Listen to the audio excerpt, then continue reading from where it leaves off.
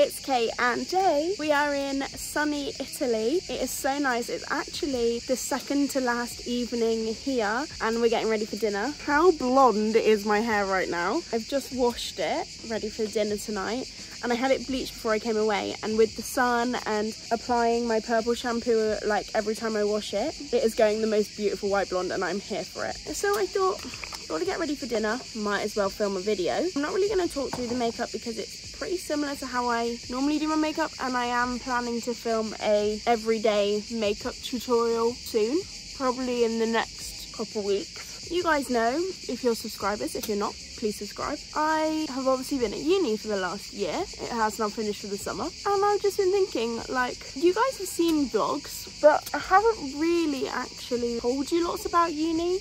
And before I went to uni this year, like for years, I've watched videos by other people, like answering questions, watching moving vlogs, everything like that. And I thought, you know what? It's my time to repay the favour. Oh, I just got bit. I am gonna film before the start of the new year, probably the end of August, start of September time.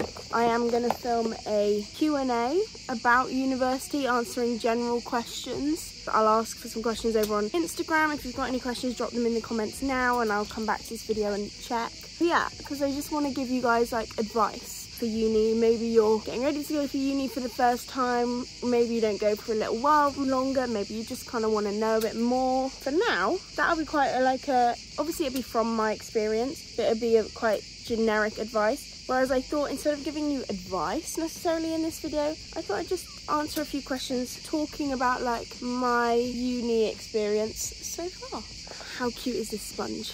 It's from Shein. A brief rundown. I took a gap year after I finished my A-levels to work. I've got lots of videos talking about that. I worked as a teaching assistant. My course is ending at the University of Central Lancashire, the dance course. The year group I'm currently in is the last year group to go through. Basically, long story short, I managed to get into second year because there is no first year, like my year group is literally the last year group. So I've been at uni now for a year and I've just finished second year of university. I did an accreditation of prior learning in order to skip first year. Well, actually I didn't really skip it. I did it at home in a different way. That is my story. So I've just finished my first year at uni, though I was in second year. So the first question is, did you meet your flatmates before going to uni? I decided to go into student accommodation because even though I was going into second year on my course, like I knew some people at uni from the dance course and from the dance society. I didn't really know that many people.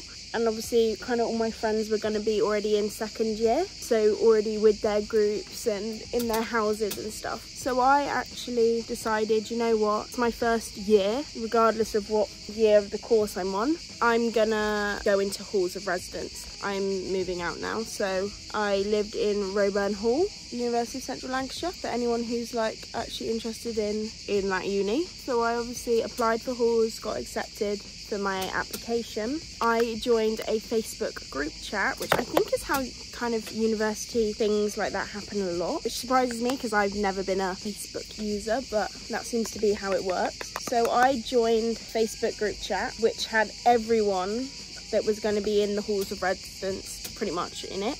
If you wanted to be in it, you didn't, obviously it didn't have quite everyone if they didn't want to be part of the group chat, and you could basically put in there, I'm in this flat, is anyone else in that flat? And I actually met two people who were my flatmates, one of which is Molly, who was obviously on my channel. I did a little flat chat video a few months ago and she was in that video, and she's from Northern Ireland, and I met her and we then exchanged details. We could talk away from the big Facebook chat and get to know each other, and I got to know her really well. And I also met another flatmate who was actually the flatmate that ended up moving out of our flat partway through the year, but I did meet her before as well. But I didn't know anyone else that was living in my flat. I think I was glad that I knew Molly and the other girl because I felt less anxious just that I didn't know anyone. So the next question, what happened on move-in day? So I did actually film on move-in day, and I have a vlog for kind of move-in day and freshers. But basically, move-in day kind of like, I had to sign up online before the day to say roughly what time I was going to turn up. I think just so they had an idea, because obviously that's like thousands of people moving in on move-in day. So I was like, yeah, I'm gonna move in roughly around like 9:30 a.m. I took my mum, my dad and my brother. We all went for my move-in day. Arrived and they like told us to park up in the car park, and then I went to the front desk. Like they'd set up like a tent in the middle of the courtyard, and we had to take like this document that I'd printed out and ID and stuff, and then they gave me my keys and a map.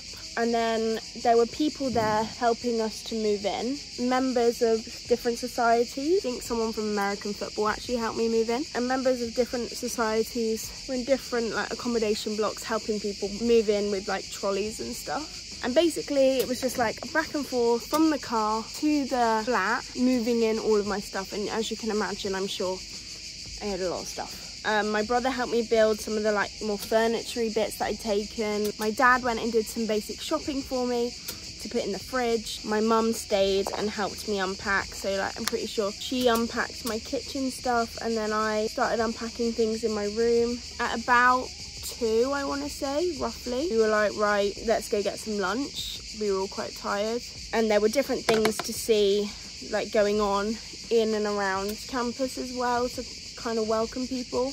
We went to Nando's for like dinner, and then my parents and my brother had to go because they had to drive the whole way home because it was a Sunday. Had to drive the whole way home ready to go back to work and school the next day. So then I was in the flat all by myself. The new flatmates were kind of around. I was there by myself, and I just spent the first night unpacking and getting to know my flatmates a little bit. I think I remember we played some card games.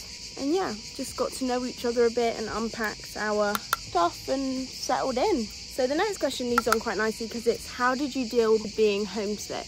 I feel like I was really lucky because I had Charlie at university with me. We both attend UCLan, and he literally lived in the same like accommodation block as me, and we're actually living in the same house next year. So I feel like with that I was really lucky, and also I got on really well with my flatmates. I kind of already had some friends from dance up there. Like, don't get me wrong, of course I was homesick at times. I really myself busy. I'm one of those people that tries to do everything they can, and so really from the moment I got there to the moment I left at the end of the year, I was doing something and part of something, and that really helped me to not feel as homesick, and also to have things at home that I need to go back for either in reflection weeks or every couple of weeks, or a weekend in between. So I just kind of would go, okay Kate, you just need to get to whatever weekend it is, and then you're going to see your family again. And so that was really helped me, like, okay, 3 weeks and then I'm going to be with them again. I feel like I actually missed my guinea pig the most. I don't know, because I FaceTime my mum and dad once a week, every Sunday. We didn't want to FaceTime more because actually I think that can make you feel more homesick. Once a week and speak to them and catch up with them, and obviously that was amazing, but they'd show me the guinea pig, but it's not the same as being with your pets. So yeah, I actually think I probably missed the guinea pig the most. What societies did you join? In the end, I was only actually part of the dance club, and I'm so glad because I had no other time. Because I love dance, I was part of all of the dance teams, and therefore every night for hours at a time I was in dance classes and rehearsals, and I wouldn't have it any other way. I loved it. There was a point where I was looking at joining musical theatre society. You guys know I love to sing, and also joining the crochet society because I love to crochet, but they kind of were always at times I couldn't do, and I had to pick what was more important to me, and in the end dance is my happy place, and so I chose to be part of dance club. But realistically, dance club at UCLan is every single evening 4 hours, so it's like being in 7 different societies all at once. Can you miss lectures? I mean, you can. I would say my course is much harder to miss a lecture. 1, because there's only 4 of us in my year, so you know it's kind of obvious when you're not there, and 2, because it's a practical course. We don't have like loads of PowerPoints that you can watch back later and kind of do it. It's kind of a bit like you were either there or you weren't, and if you missed something, you missed something. I mean, as well, I was obviously in the second year, so it's a bit more difficult missing lectures. Like, don't get me wrong, I missed a few different reasons. I actually never missed a Thursday morning, which is the day after a social, so go me. However, I did miss the occasional Monday morning because it's Monday morning and I was tired. God knows why, because what was I actually doing? I missed a couple when I was ill. No, I can't really miss lectures, and you know what? I was never someone to really miss school. I never really had days off school, so it's not really abnormal to me to go to my lectures all the time. But I know that my flatmates used to miss quite a few lectures. Obviously they were in first year and they kind of seem to be all right. Whether that will continue this year, I don't know. Did you ever feel like dropping out, or was there ever too much work? Now obviously, again, we need to remember that I was in second year, not first year, where I feel like the general consensus is that it's not that hard. I would say that I can only obviously speak from my experience on the dance course, but I would say that my course is very different to anything I've ever done before. I've never really been in only practical classes all day, every day for like a year. That's really brand new to me. So I'd say it was very physically demanding for me, especially because I'd taken a year out. There was a point where there was a bit too much work, and that was mainly because the deadlines were kind of all at the same time, and I hadn't done the work kind of little and often, that I felt a bit behind and a bit under pressure at times. Never felt like dropping out. Actually, I go into the studio every day and think how lucky I am to be able to be on that course and with those lecturers and experiencing university there. Never felt like the work was too much. I just felt like I needed to work hard and fast, which is never a bad thing, I don't think. But are you staying in uni accommodation next year? No, I am not. I am living with my current flatmates and Charlie though. They were the people that I wanted to sign my lease with. Found a house for the 6 of us, so we're staying in a house next year.